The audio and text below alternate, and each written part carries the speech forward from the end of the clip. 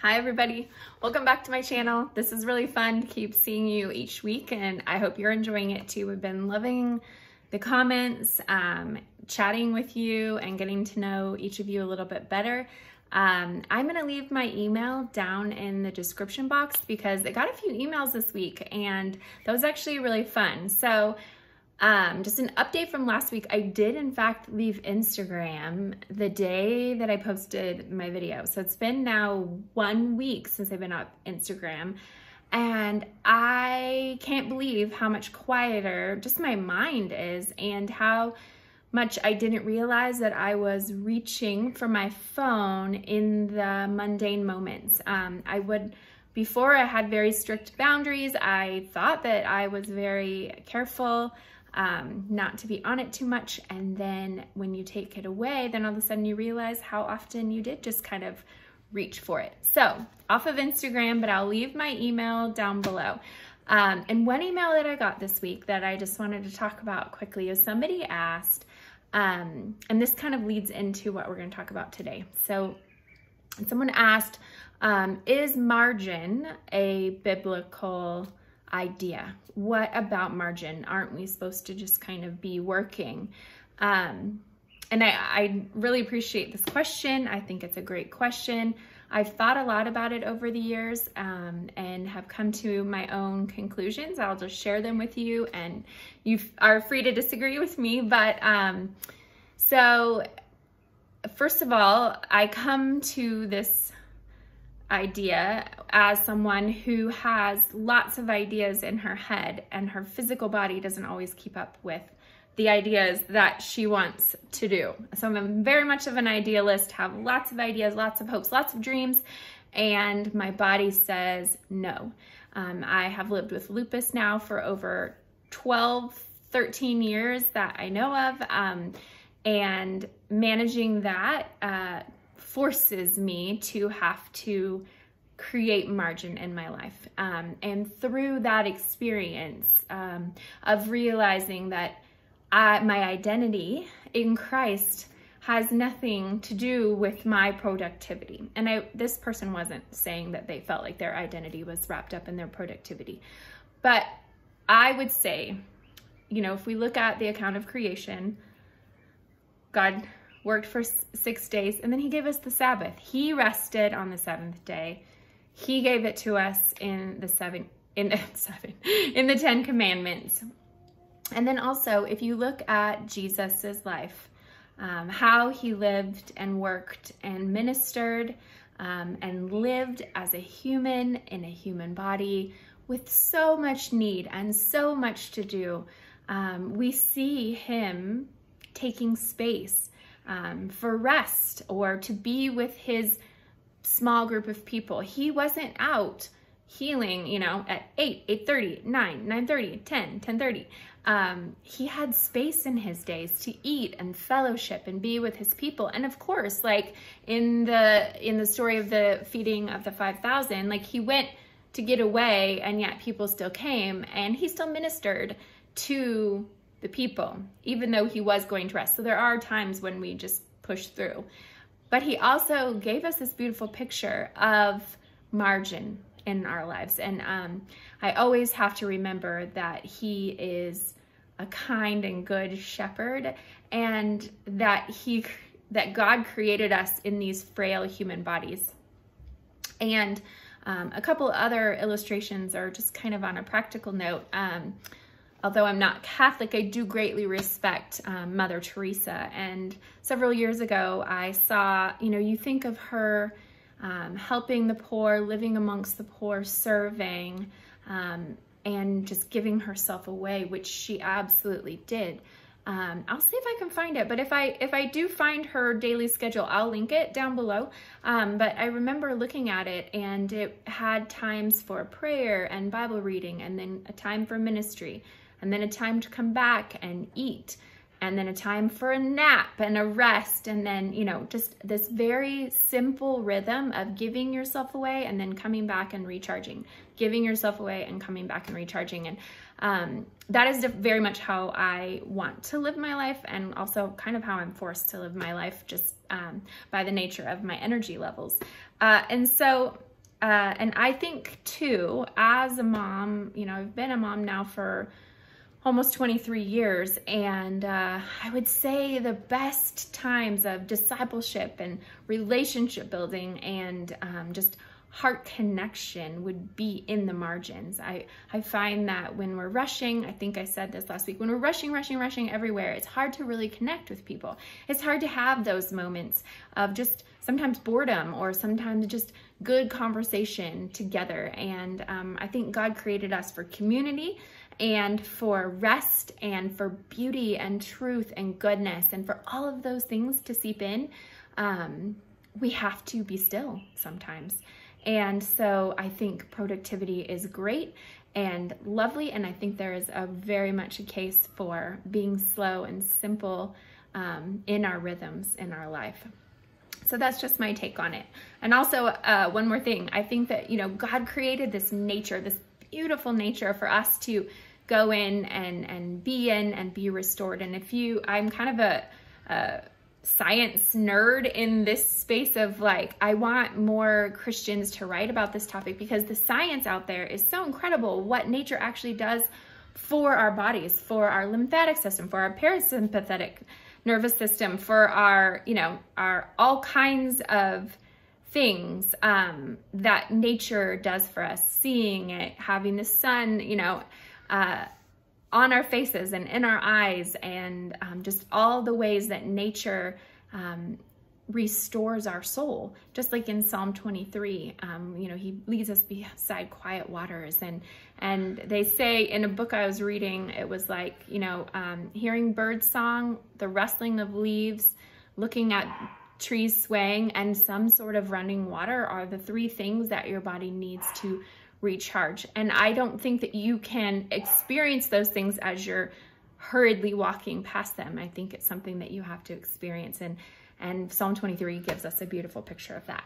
So now that this has gone on very long, you know, I'm not even going to try to fit this all in quickly. You're just going to have to be with me, pretend this is a podcast, turn it on while you are washing your dishes, and let's just chat. So all of that to say that the topic that I wanted to talk about today, and what I'm going to talk about at the end of every month, I'm a day late today, but the end of every month, I want to share with you what I've read last month, and then share with you or challenge you to join me for what I'm reading this coming month. And I'm going to give you the categories that I try to pick from. But then first of all, I just want to offer you an idea of why I think that reading is important. I talked last week about my Bible reading. Of course, that is first and foremost my time of Bible reading, my time of prayer, my time of biblical meditation. Those things are first in my day. And then I read a little bit in the morning, I read a little bit in the afternoon, I read a little bit in the evening, and then in snatches as I'm stuck in traffic or waiting at a, you know, orthodontist appointment or those kind of things. And so reading kind of fills in the cracks. And especially now that I'm off of Instagram, I'm finding way more time to read. But even still, I think that reading is such a gift to our hearts and our souls. And I think the written word is such a blessing, and it can be such a way to experience the world on this grand scale and see goodness and truth and beauty, which is all what God created for us in the midst of a great story. And I don't know if you have heard of Tish Oxenreider. You probably have, because she's really amazing.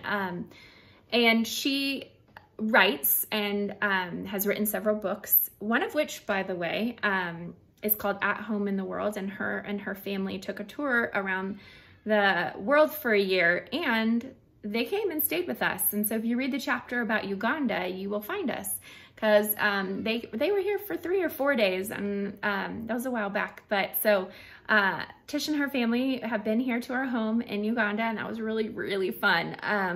And we've seen each other a couple other times speaking at different conferences. And so she writes a blog, I guess you would call it, on Substack. And she was writing a couple weeks ago just about we become what we love. We become what we gaze at.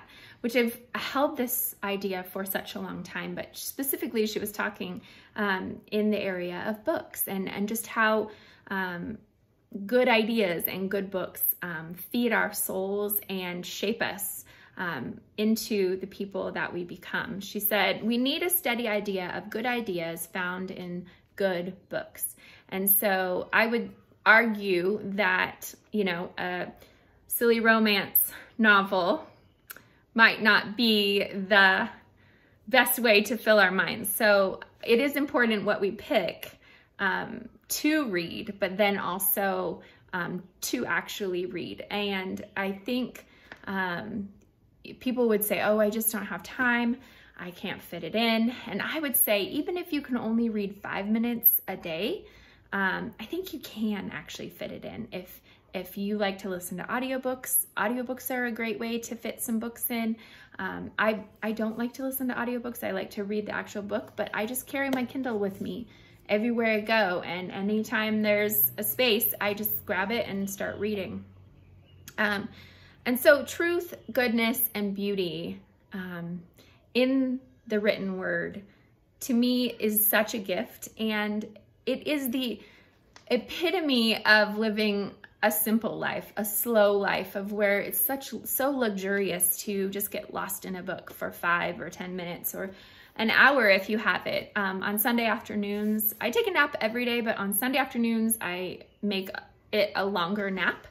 And that is when I do a lot of my reading until I fall asleep and then have a short nap. And then sometimes when I get up, the kids will be playing with my husband, if he's here, outside, and then I just sit and read outside for the rest of the afternoon. So first of all, so I think, you know, some of my favorite people have come to me. Some of my great heroines or heroes have shown me different things about different aspects of the gospel and different aspects of God and his truth through the books that I've read, specifically fiction, which might feel strange to some people that this isn't truth. How can this be something that is uplifting or pointing you to the Lord? I would just say, like, the character of Levin in Anna Karenina was a beautiful picture of goodness and truth and beauty and God pursuing someone and them coming to faith in just a beautiful way. My favorite book of all time is Jane Eyre. I think I find Jane so compelling because, as Heidi White would say from the Close Reads podcast, the duty versus desire is this deep tension in our lives, and Jane chooses to do this duty over what she wants in the moment. And there's so many metaphors and just such a beautiful picture of the gospel in Jane Eyre. If you haven't read it, please read it because it's my favorite. Maybe we'll read it together this year because I am planning to read it again because I read it every year. Also, The Count of Monte Cristo. What a beautiful story of thinking, you know, that you want revenge and then finding redemption. And it's just so fraught with the gospel in that book as well. Agnes and David Copperfield, a beautiful picture of truth and just what it means to love others and love the Lord. And then, of course, you've got like the whole genre of like missionary biographies or just biographies in general. I think I've learned so much. Of course, my early days of my life were shaped by Elisabeth Elliot and Jim Elliot. The stories that I read about them impacted my life in huge ways, which is a whole nother topic. You know, and then Darlene, Diebler Rose in Evidence Not Seen, Betsy, Ten Boom in The Hiding Place. So many of these people and their lives, the way that they lived out their faith, are so compelling. And then, of course, you've got theology and practical Christian living, which is just, you know, a huge genre that you could lose yourself in till the end of time. You know, Tozer and Chesterton and C.S. Lewis and all of the great books and new ones as well that are coming out that are really, really lovely, like Gentle and Lowly from Dane Ortlund. And so for me, what I try to read every month is like picking from 4 genres. So first of all, fiction, something that is holy and lovely, not holy, but lovely and beautiful writing. Not always, sometimes I like a good Agatha Christie mystery, but there's always like an overarching theme of goodness. And then the second genre would be spiritual formation or theology, like those kind of things, like Theo Tozer's and C.S. Lewis, Jerry Bridges, all of those. And then the third one would be like Christian biography. I don't really read that many like non-Christian biographies, so maybe like some memoirs and things like that. And then the fourth genre would be like learning, homeschooling, nature. I love nature, anything about a nature, you know, for nature for children, nature for adults, the healing powers of nature, practical helps, which I'll share with you in a minute. I had one of those this month. So looking back from January, the books that I read, and I will list these below, and I don't use affiliate links, but I will link them so you can click on them. So A Still and Quiet Mind by Esther Smith was incredible. Such a good book about biblical meditation, about taking your thoughts captive, but not just in a like directive kind of a way, walking alongside you and exploring how to really do that on a practical level. Very biblically sound, and I really enjoyed it. Second was Becoming Elisabeth Elliot, which even though I absolutely love Elisabeth Elliot, I didn't love that one. The reason that I didn't love it is that I don't know the biographer, Ellen Vaughn. Sorry, Ellen, but I did not like her voice being constantly poked into the story. I felt like there's other biographers that I think do a better job of telling you the story as like a feast. They're putting it out for you, but they don't insert themselves into it. And so sometimes I just felt like, oh, I didn't want to know what Ellen thought. I just wanted to read about Elisabeth Elliot. So there's that. I still greatly enjoyed the book, to be honest. I mean, I didn't love the writing, but I loved the stories, the pieces that I got, particularly as a missionary. Loved to see like some more real ugly bits of real life on the mission field, discouragements, you know, everything isn't this hilltop experience, and just some of the lows that Elisabeth had, particularly after her husband was martyred. Number 3, Sleep Smarter, a book just about the practical ways that you can improve your sleep. I thought the book was way too long. The book had really good ideas, a lot of them, but I felt like I don't need a whole chapter telling me all about the why of it. Like, give me some science, but I don't need all of it. So just tell me what to do, basically. So maybe that makes me lazy. I'm not sure. The fourth one was Disciplines of a Godly Woman by Barbara Hughes. I have read that before. It was a great book. Just a very practical book. I will say, yeah, so I think it was written in the 1990s or maybe the early 2000s. I felt like some of the illustrations were a little bit trite, and the ideas were really good. I didn't love the examples in the book. Number 5, I read David Copperfield by Charles Dickens. Absolutely loved it. It took me almost a whole month to read it. And it just is a sweeping tale of David Copperfield's life and all the amazing and interesting and crazy people that he meets in his life. I highly recommend it.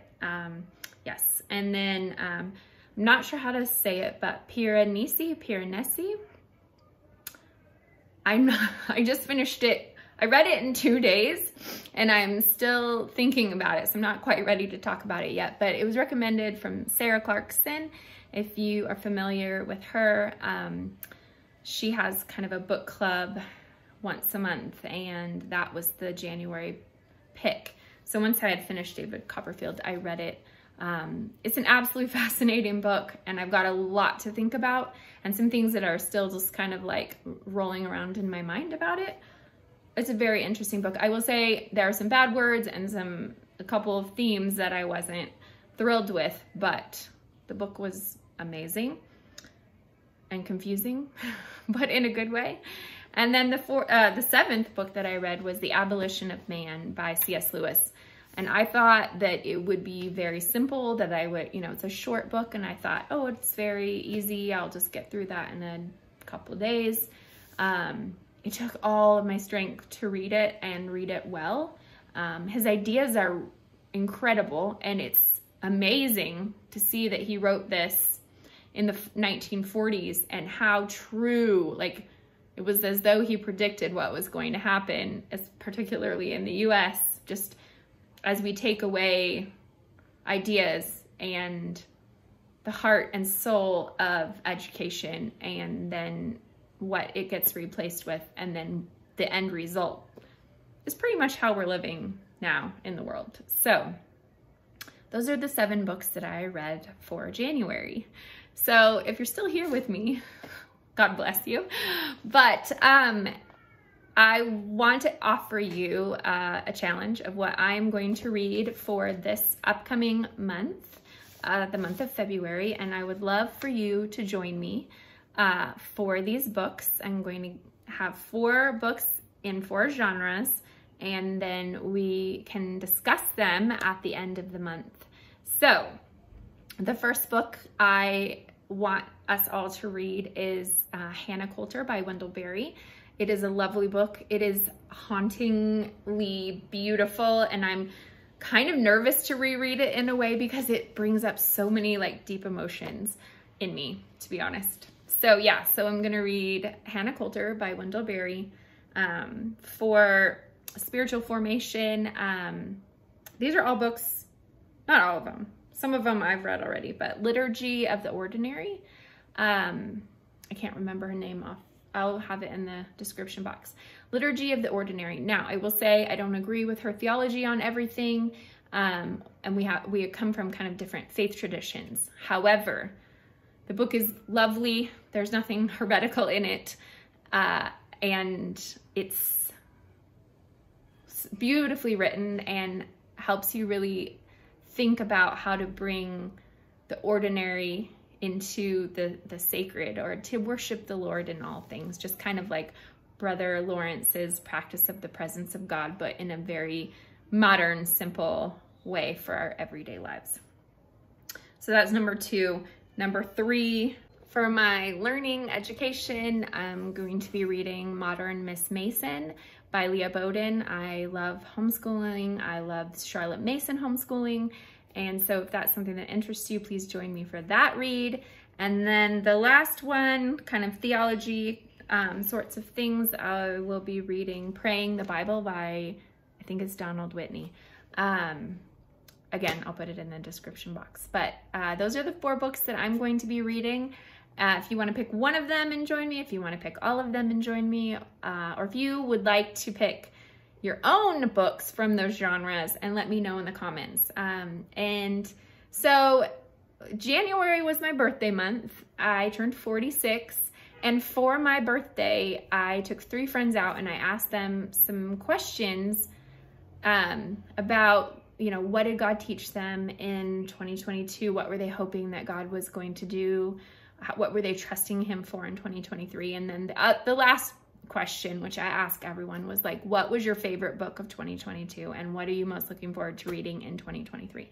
So since it was my birthday, can you leave me a comment and tell me what your favorite book, maybe your favorite book of all time if you want to, your favorite book of 2022, and what you're looking forward to reading in 2023.